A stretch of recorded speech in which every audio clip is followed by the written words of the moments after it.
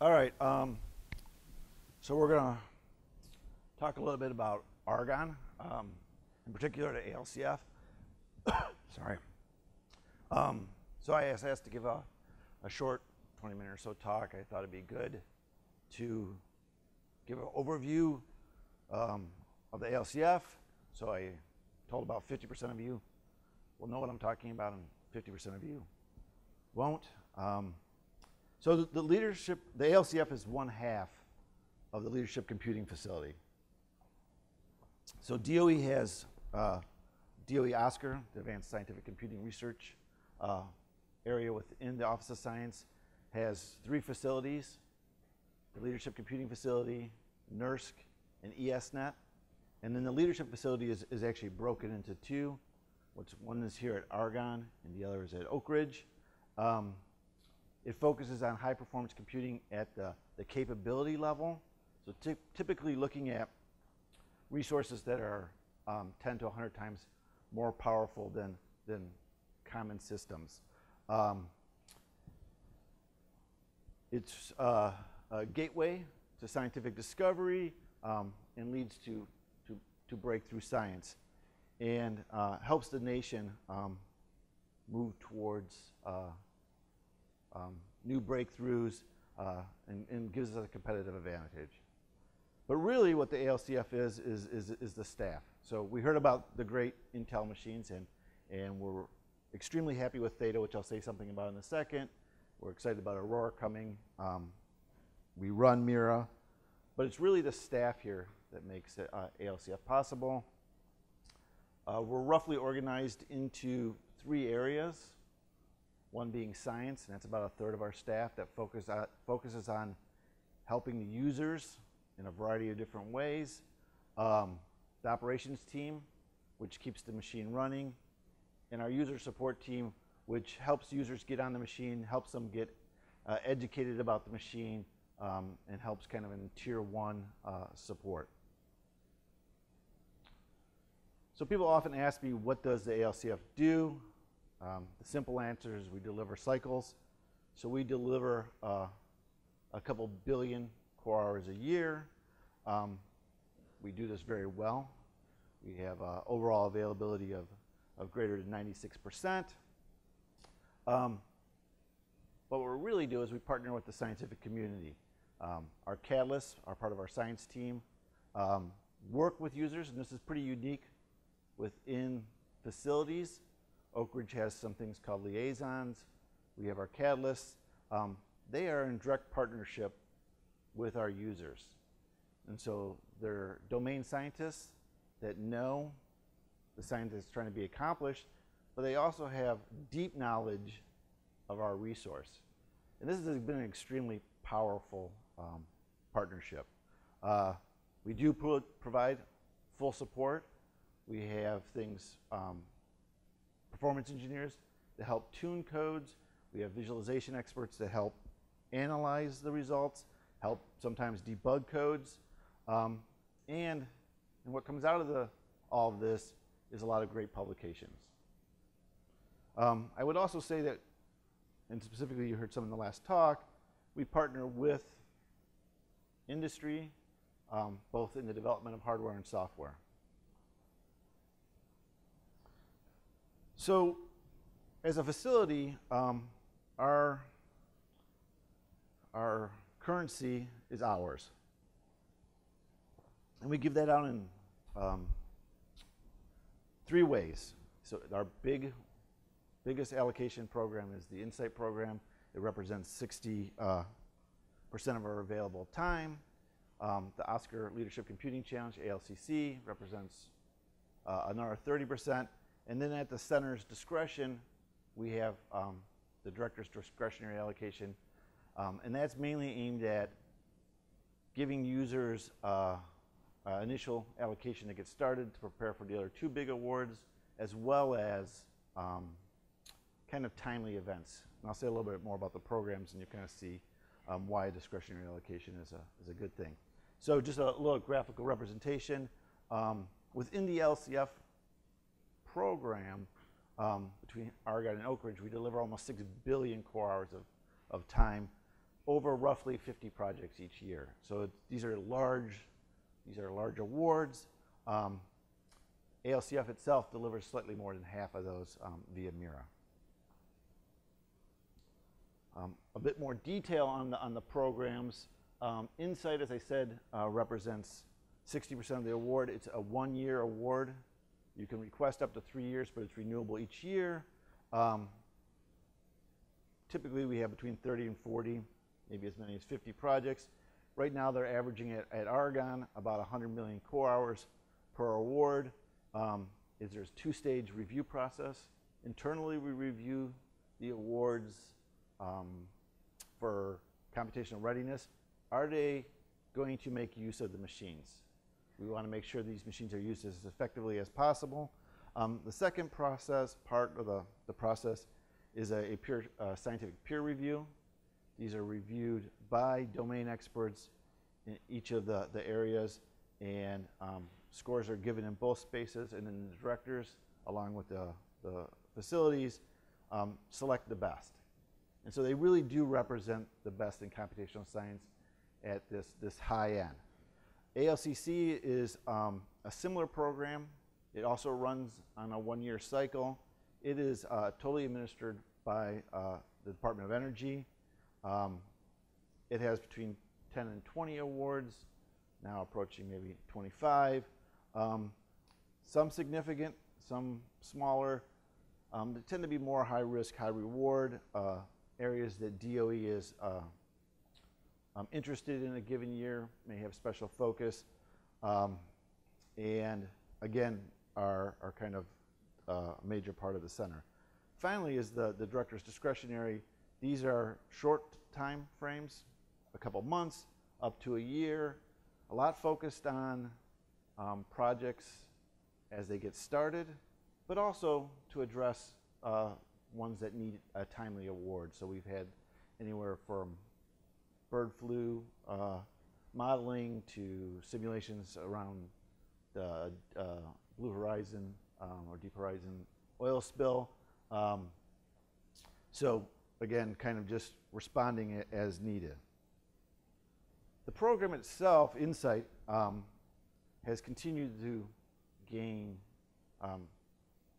huge momentum within the community. It started back in 2004 with just 3 awards and a very modest allocation of about 5 million core hours, growing to 2015 where we were allocating about 6 billion core hours across 56 projects. Now these projects are split between Argonne and Oak Ridge.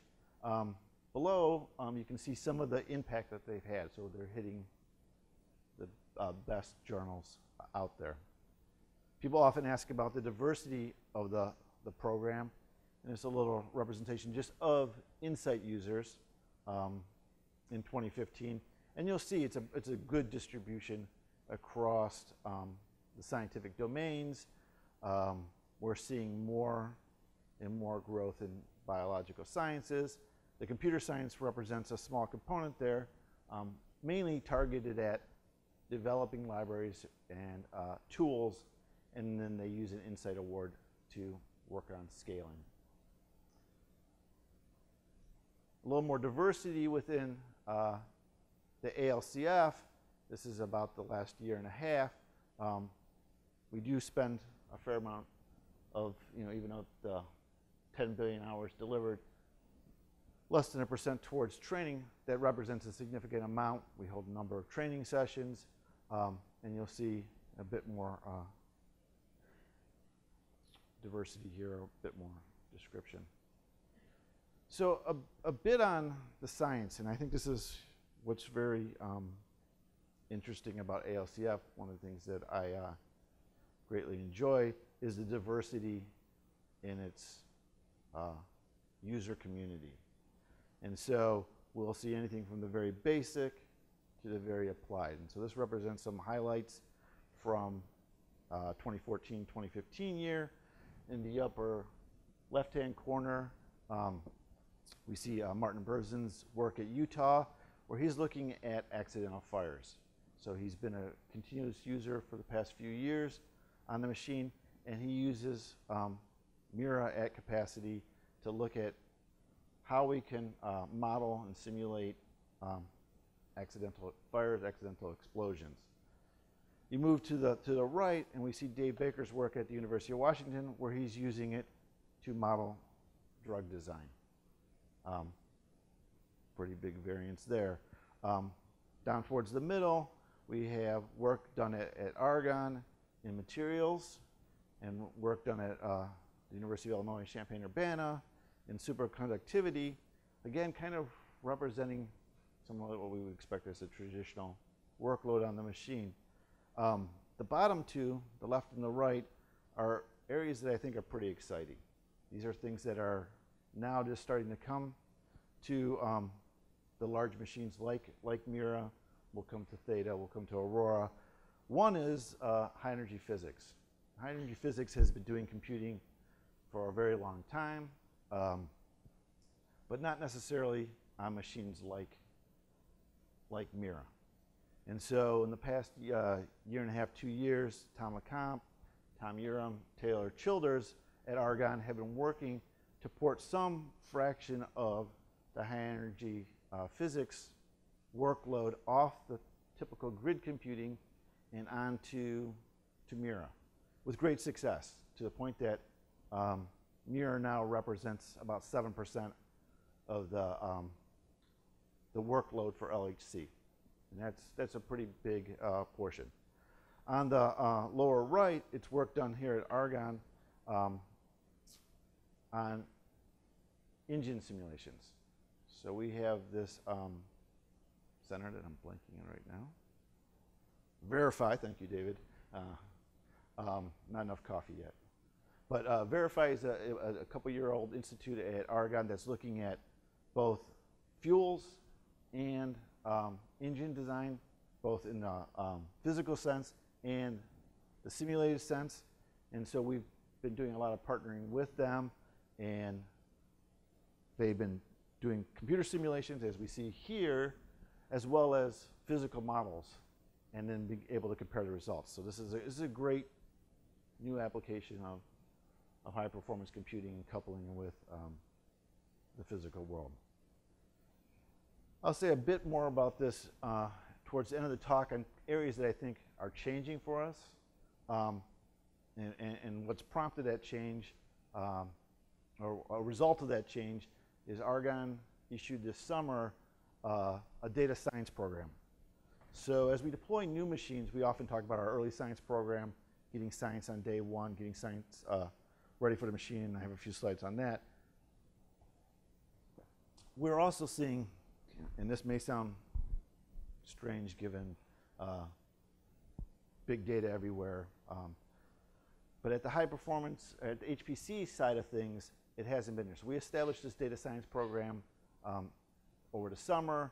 We issued our initial call, and this is really looking at how do you enable data science at the high end. And so this is an example here of some work that we had done last summer with one of our summer students that used images, data collected from the advanced photon source, and then kind of a standard tool, Spark, but now instead of applied to kind of the business community, applied to scientific data.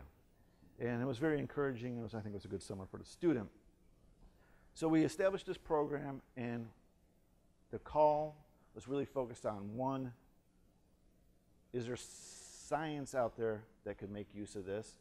And second, are there tools that the community has developed that are not really ready for HPC? And Spark's actually a great example of that. So it's not necessarily a very scalable solution. It's getting better, and there are folks continuing to work on it. So we issued this call. We had a very good response for a new program. This program gives access to our resources, the big machines, Theta, as well as some experimental resources that we have within our laboratory for system evaluation. And it's the bottlenecks mine right now. I need to send out the announcement acceptance letters, but they'll go out this week. We'll name 2 winners who will get time and a postdoc to work on this, as well as a couple tier 2 who will get time and access to staff. And so look for that announcement soon. I'm kind of looping back in to say a bit about what ALCF has. Mira is our workhorse. It's an IBM Blue Gene Q. It was deployed here in 2012. It represents about 800,000 cores. We have 2 other Blue Gene Q systems that help our users get ready and support kind of maybe some non-traditional workflows. We still find that our users do their simulations and then need to do more computing on the results. So we have a visit analysis cluster called Cooley that supports our users. We have about 35 petabytes of spinning disk and about 35 petabytes of long-term tape storage. I used to say Theta is coming. It arrived. We've deployed it. It's going through its kind of acceptance test now, and we expect some of our early science users have been on it before the acceptance test started, and then within the next month or so, we're hoping to get back to our early science users. For me, it was a very impressive thing to watch. Susan Coughlin, I don't know if Susan's here, is the project director. She's done an outstanding job with the operations team on getting it installed, along with Cray and Intel. But this thing was built in Chippewa Falls, Wisconsin. It left Chippewa Falls on a Sunday night in 5 trailers. It arrived at Argonne in a little convoy on a Monday morning, and by noon the trucks were unloaded. By the end of the day on that Monday, Cray and Intel were starting to run some systems tests, and by the end of the week, it was fully installed, and they were running stuff. So it was pretty impressive at the rate at which they brought that machine in and stood it up. And so I don't know if we're doing tours. No, all right. So you won't see it, but it's really cool, and it does have its skin on it now, which is in the upper corner of this, and this is what it would kind of look like if you could see it, but you won't. As we've done with every machine since Mira, starting with Mira, is we've run this early science program. So the community has all these benchmarks they typically run to evaluate the effectiveness of a machine. That just tells you what the benchmarks can do. It tells you if the machine's working. The science is what's most important. So with Mira, we started the early science program. It's been widely adopted now around the complex. And the idea there is that it will deliver science on day one. And so we issue a call to the community. In the case of Theta, it was a pretty quick call. We had 6 results, 6 proposals selected, and these have been working with postdocs that we fund, as well as the staff, to get ready for science on day one. And these are the users that will initially get access to the system. And those 6 are, again, kind of across the spectrum, from the very applied to, from basic to very applied.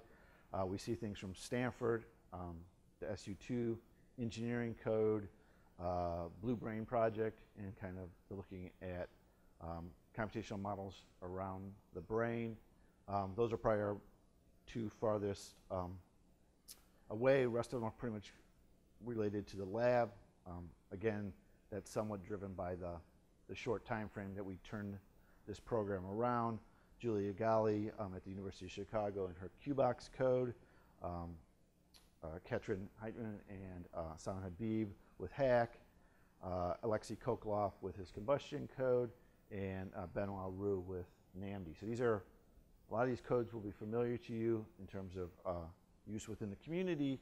And again, we've been working with these users for the past year or so to make sure that they're ready for Theta and can start doing science on day one. Aurora is coming.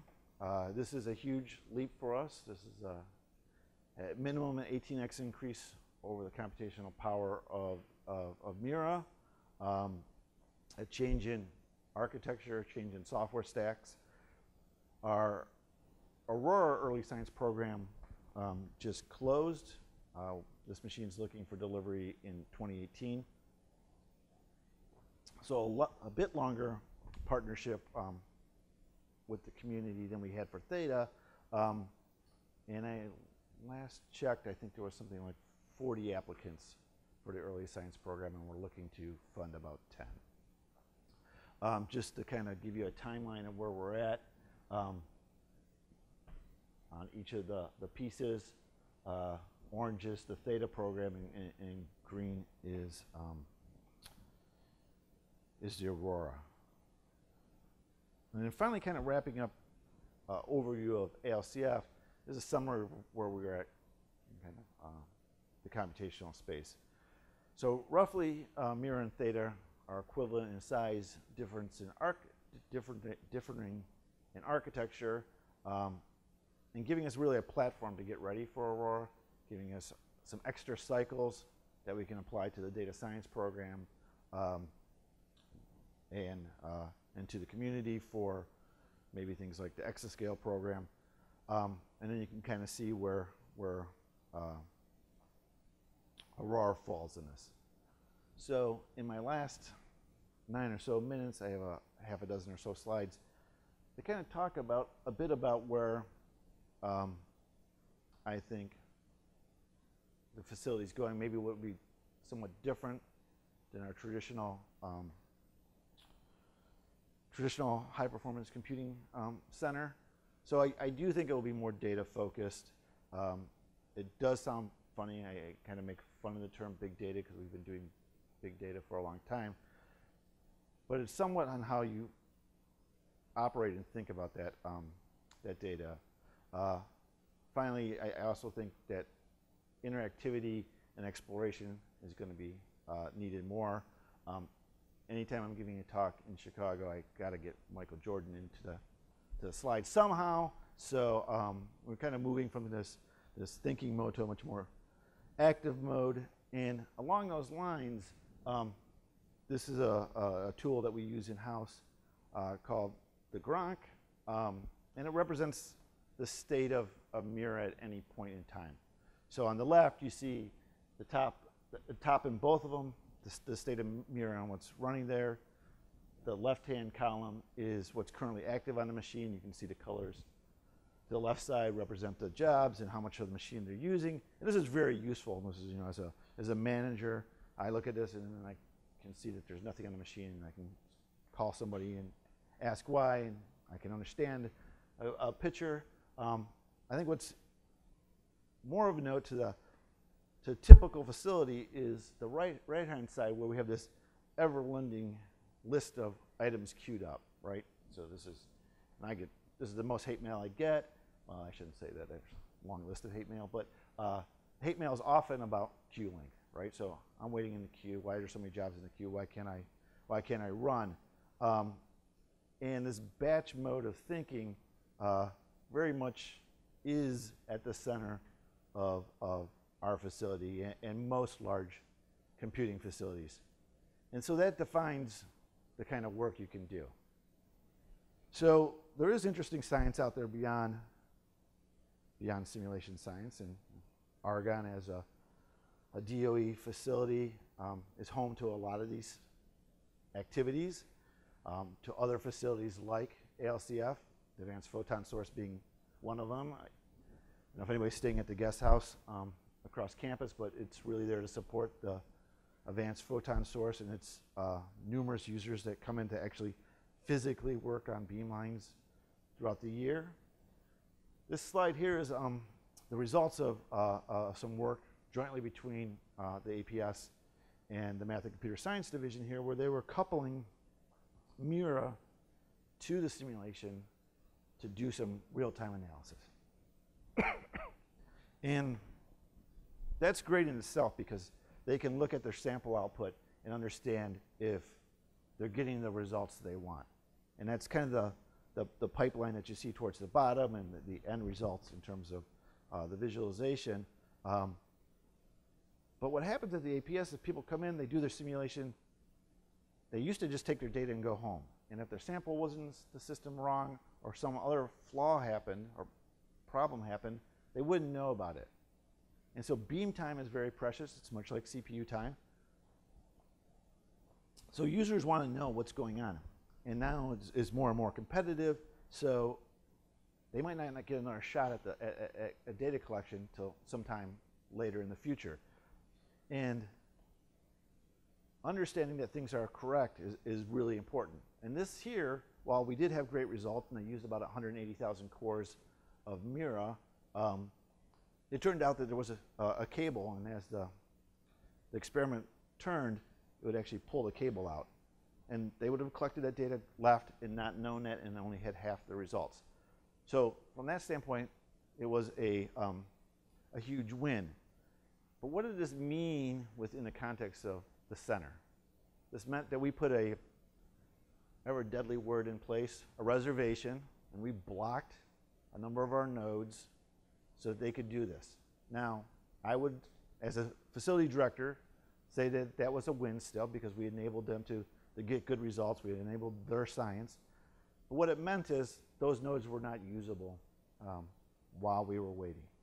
And so is there a way? In the batch world, this is common. So can we start to do things differently? Can we start to think about how we can enable this in different ways? The other thing that we've been exploring, and I have a postdoc now kind of focused on this, is more to interactive supercomputing. And not changing science within the environment, but more of an interactive exploration, much like looking through a microscope. And so what Tommy's been doing is starting to figure out the pieces that have to fit together to enable something like this. And again, this changes the way we interact with the machine. So speeding up, things that I think will have to happen beyond this traditional kind of batch scheduling. We have gateways. TerraGrid, National Science Foundation, has done a lot of work in this space in terms of enabling these, but they tend to be small separate systems for kind of the large resource itself, and how do you enable and how do you connect those. One thing I'd like to do to our security guys here is talk to them about how I share data. And so I say I like to share data with anybody, and I like to let them run any code they want to run without having accounts on our machine. And that's the fastest way I can make a security guy fall on the ground.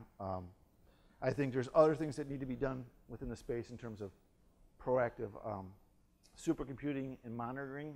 We don't have a lot of resources available to our users in this space.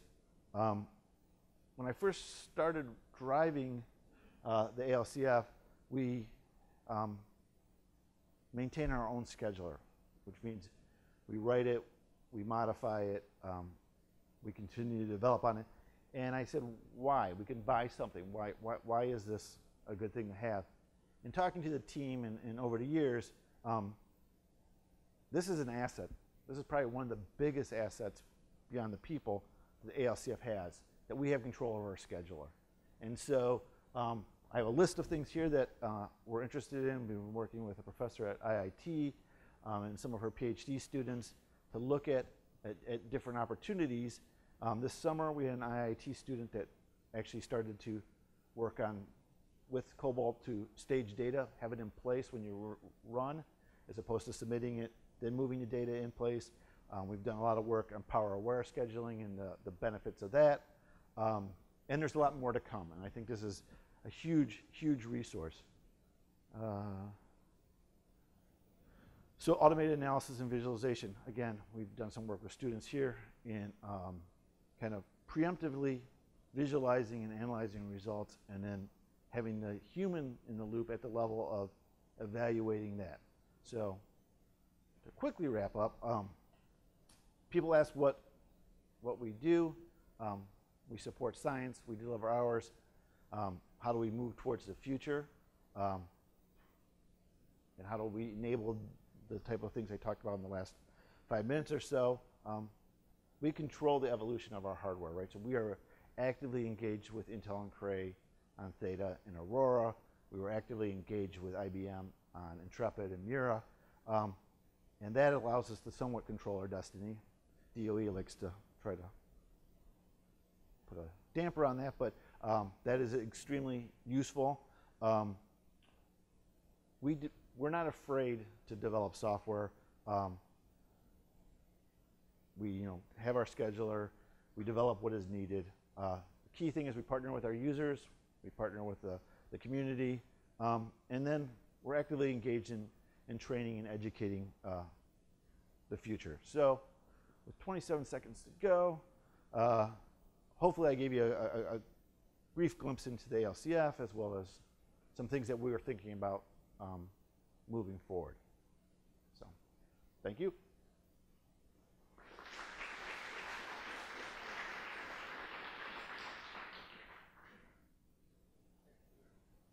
Questions? There. Go ahead.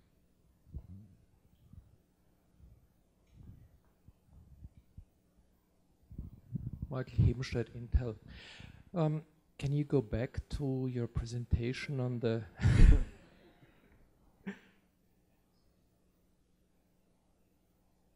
on the cluster scheduler output that you the log? Yeah, exactly. You have 100% usage here. Yes. How do you do that? I have a great staff. No, so this is just a snapshot in time, right? So there is a window, and maybe I was lucky when I snapped this image. The machine is not 100% utilized. It's the age-old batch scheduling problem of packing. So at times there will be holes, and it's actually kind of bad in the Blue Gene because, or at least on Mira, actually on all the Blue Gene, we have a smallest allocatable unit. It happens to be a half a rack on Mira. And so you'll see little, I guess they're 4x4 squares that will be white at times as we try to get ready for the next job. So this is, I lucked out here. Richard? How are you going to do something similar with 50,000 nodes? Yeah, we have, and we actually do think there are some benefits to this minimum allocation that we do on Mira. We don't know the granularity at which we'll schedule, but it'll probably be some minimal allocation size. That being said, we are extremely interested in, we already use backfill to kind of find jobs that fit into the holes that we just talked about. This HEP work, some work in biology.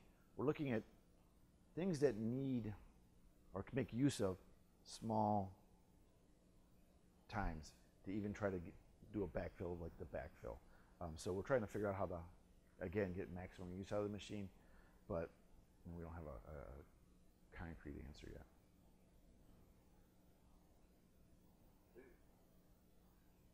All right, let's thank Mike. And